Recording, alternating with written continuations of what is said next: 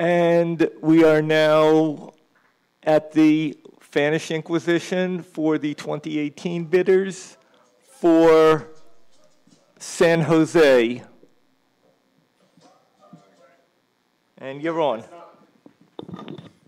I'm glad that's not on the recording. We might have licensing issues. I'm Andy Tremblay. I'm the chair of the San Jose in 2018 bid. If you have been by our fan table, you may have seen some of our little flyers where there's a few bullet points about why San Jose is a great town for a 2018 Worldcon. We talk about our great facilities. We're very easy to get to. We're serviced by many transit options. The SJ Convention Center has a beautiful new expansion. We've already got a contract with it and with surrounding hotels, including the 2 hotels that are directly attached to the convention center. Our headquarters are the relatively new, as in it was a hole in the ground, the last Worldcon in San Jose Marriott. These are proven fan-friendly facilities, which I'll talk about more in a later bullet point. And on the accessibility question, our facilities host the Bay Area Accessibility Expo. If there was a problem, I think we would have some very, very large complaints and not be hosting them anymore. So, moving on from great facilities, we have great summer weather. Our average highs for the week that we've picked are in the mid-80s, with an average humidity of pretty nearly zilch. Warm, dry, and at night you can expect a 20 to 30 degree drop in temperature. So you have lots of options of how to dress, how to get around the downtown. Jumping to my next bullet point, we're actually pretty damn good for food and drink. The SF Bay Area is the cradle of microbrewing. It is the cradle of craft distilling. And Santa Clara County itself is actually a noted wine region surrounded by Santa Cruz County, Lodi, a bunch of other wine regions. It's California.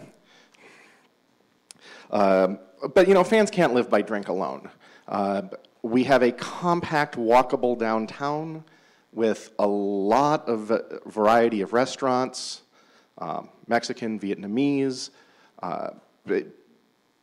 great Indian. So I'm going to jump onto my last and my favorite bullet point about the Bay Area. We've got a great gang of fans in the Bay Area. The facility that we are bidding hosts a 3,000-person furry convention and does it well. Does it well enough that the convention actually has banners around downtown. We're talking about a furry convention here that most places folks think that these are a bunch of weirdos. Well, in some ways these are my weirdos, and I love them. The facility hosts a very large anime convention. It is going to be home the first time this winter to GX3, a queer-centered video game convention. And that's just the facility that we're bidding. The Bay Area also has 3 general science fiction conventions, a bunch of gaming conventions, and a very successful steampunk convention, which actually ties into some of the geekier but not necessarily traditionally Fannish things that the Bay Area is known for. People go, so how do you explain steampunk? At home we explain steampunk as, it's what happens when the great Dickens' Christmas Fair met Burning Man. We are a cradle of maker culture, the birthplace of robot combat, the home of the first tech shop. If you want gory details, contact me at my table or at chair@sgn2018.org, and I can actually send you the questionnaire that we did for SMOFCon 32 that really fleshes this out. Time. Perfect. Thank you. Thank you.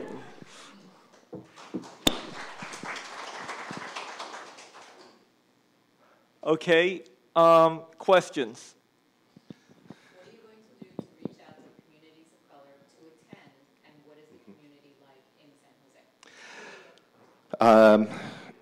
Yes. What are we doing to reach out to communities of color? What is the community in the Bay Area like? Forbes recently listed us as the most diverse of the 100 largest metro areas in North America. We are very majority minority. We have, I can pull up numbers here actually. 35% white, 31% Asian, 28% Hispanic, 3% mixed race, and 2% black. So not the same kind of diversity you got in New Orleans, different kind of diversity.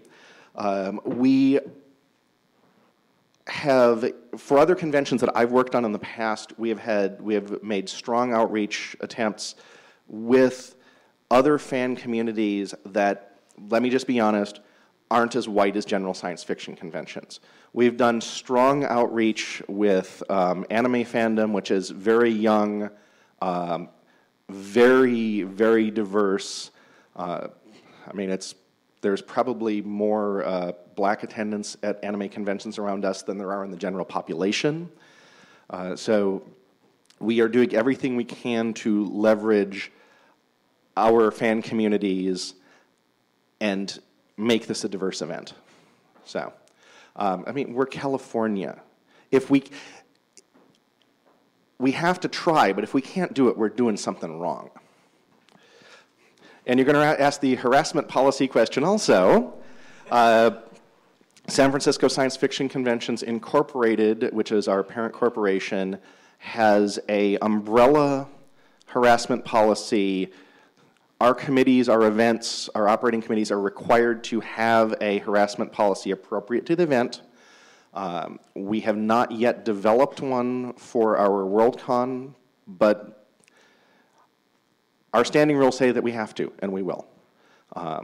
We have had harassment policies in place for Westercon 66 that was operated under SFSFC, which I co-chaired.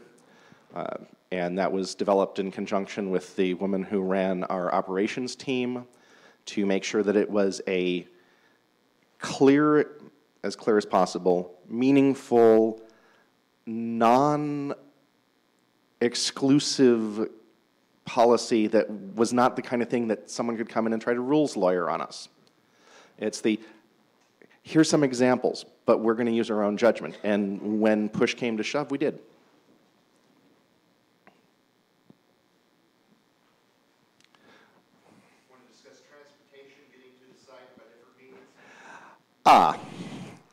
So we have 3 international airports, transportation. We have 3 international airports. The nearest international airport is 5 miles from the site, San Jose International. It really is international. It really does have international flights. It is not just international in name. Oakland International is a little over 30 miles away. San Francisco International is a little over 30 miles away. Once you've landed in California, we have San Francisco International. There is a BART connector which will get you to Caltrain, so you can take the train down. Oakland, it's a little more complicated to get to San Jose via transit. San Jose, obviously, well, there's a bus bridge to the light rail. Light rail gets you there. And we have a relatively major train station in town that's serviced by Amtrak. So, Time. Thank you very much.